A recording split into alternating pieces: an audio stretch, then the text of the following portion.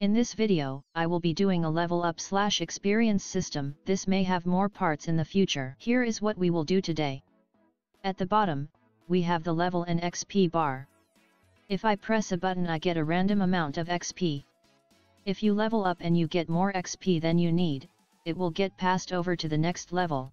That is why this progress bar is still blue when leveling up. Anyway, let's start. Go to your player character. First, we will start with some variables. Create a float variable for current XP. We need another float variable for max XP. We also need a variable called current level. This is an integer as it's a whole number. Give your max XP and current level some starting values. So let's move on to functions. Add a function at the right here. This can be as simple as add XP. Similar to the health tutorial, this does need a float input called amount.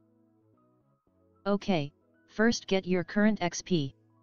Next, we need to get the add node and then add amount to it. Now right-click the circle and promote that to a local variable. This can be local added XP. We are going to use this quite a bit. Next, add in a branch. The condition will be if local added XP is greater than your max XP, so get a greater than sign. Also get your max XP variable. Let's deal with false first. Do a set current XP.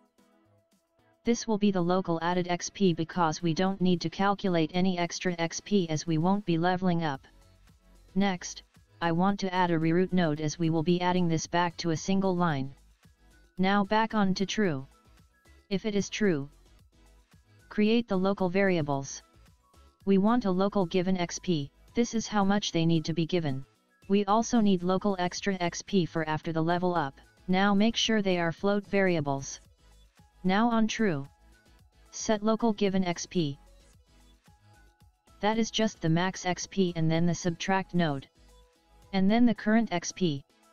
Connect it to the local given XP. Now for the extra XP. Set that, then do local added XP. Subtract that from max XP. We then want to set current XP to our new XP. This is current XP. Then do an add, next put the local given XP. Now you can drag from the node and add a reroute node. Connect the false to the reroute too. We will do widgets later. Let's put local given XP to 0. We need a new function. Create a function to the side and call it increase level. Now give it an input. This is extra XP. We then want a branch. This function will only continue if the current XP is greater than or equal to the max XP. Now, we want to get current level. We want to add 1 to it. Now do a set current level. We want to now set current XP to 0. Now we want to set the max XP. Now you could keep it the same, but I want to make it higher every time you level up. So I will do max XP and then add probably 0.5. Okay, so I want it to rise, but I don't want to go insanely high to the point it gets tedious. We can use a clamp to rise it to a certain number like 1000 XP. Now at the end, we can do a branch. This is important. Now the condition is if your extra XP is greater than 0. If true, then we can just call the increase XP function. The amount would just be the extra XP. Now compile and go back to your add XP function. At the end call your increase level function. The input for this is extra XP local variable. Now I am going to test it by adding in print strings everywhere. Here we can do current XP. I will do a format text. In here, you would do squiggly brackets and then current and max. Those will create inputs for this. Put the current XP and max XP. Now reading it will be weird because they are floats. So we could multiply each by 100 so it looks like whole numbers. This should look better. Go to your player event graph, and have some test inputs. Then use the add XP function to test. Just add in a value of how much you gain. Then test it. If it is a successful test, then continue with the widget. Right-click Content Browser, create a UI folder.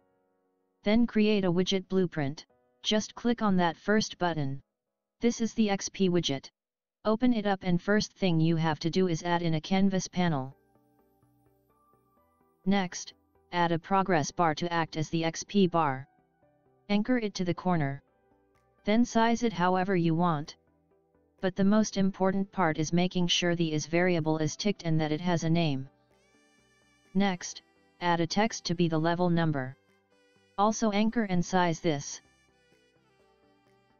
Here you can name it and tick the variable check. Now go to your event graph. We need a custom event to update our XP bar. We also need another custom event to update our levels. Okay, so before we get the main part done, we can do a get XP bar and set %. Same with the other event, we can do get level text and then set text node. However, now we need to get values. The best way is to use an interface to get our values. Go to your content browser. Right-click and in the Blueprints category, get Blueprint Interface, type BPI_player. The function can be called getXP. Then we need float outputs to be the current XP and we need another one for the max XP. Okay, now we also need another function called getCurrentLevelValue. This one also needs an output, which is an integer. Call this current level. Once it is done, compile and then go to your player character. Go to your class settings at that top, add in an interface at the side. Once you add it, at the left side, there should be your functions. You can now open up getXP and drag in your XP values. Then do the same for current level. Now back in your UI. You want to get player character. With interfaces, you don't need to cast, so you can just do getXP and this function will be here for you. Now for percentages, you want to do current divided by max value. That way it will be accurate for the bar. For the level event, get player character and get your current level function. It's going to be a bit different. What we need is a format text. Here we want to do level. Then squiggly brackets and then inside of that, will be an input name like X. Once written, you can go from the level and connect that to X. It's usually best to get these data set at the start too, so it's the correct values. Get your event construct. Then just call the update XP and update level functions. Compile and then go to your player class. Go to your event graph. We need an event begin play, so we can add this widget to the viewport. Create widget. Select your widget and then promote this to a variable. Player widget reference.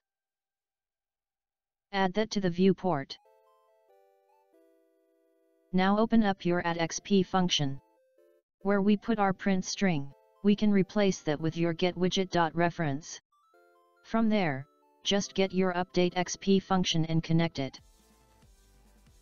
Then, go to your addLevel function. Read the code carefully and see where it needs to be. The first one should be just before this branch. Get your widget and call the updateLevel function. We can then add a updateXP function afterwards to make sure progress bar resets. That's the widget done. Now go test it again, see if it all updates correctly. Right now you are just pressing an input. But I will be uploading tutorials on getting XP other ways and also what we can use XP for as well. Anyway, hope you enjoyed this video. If you have any problems, comment below or join the Discord. Consider subscribing and sharing. And see you next time.